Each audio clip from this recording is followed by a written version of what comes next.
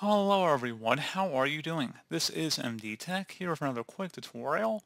In today's tutorial, I'm going to show you guys how to hopefully resolve the HTTP error 304 not modified. So this status code is returned if the client has already downloaded resources since the last visit and is displayed to notify the client browser that the requested resource is already stored in the browser cache, which has not been modified. So this should hopefully be a pretty straightforward process, guys. And without further ado, let's go ahead and jump right into it. So assuming you're using a Chromium-based browser, we're going to go ahead and clear our browsing cache. If you're using a different web browser, you can look up different tutorials on my channel about clearing the web cache for any given web browser.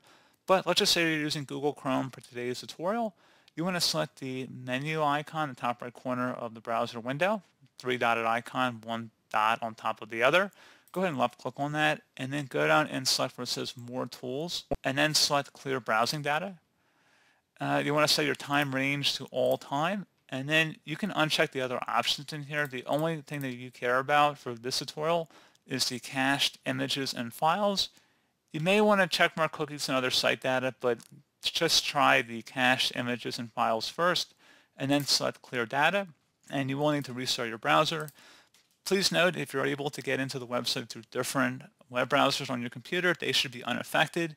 So if you're having a problem with Chrome, you could try going on Firefox or Edge, for example, and seeing if you're having the issue with that browser instead, or it's just maybe there's a website-related issue, in which case nothing you do on your end is going to change that.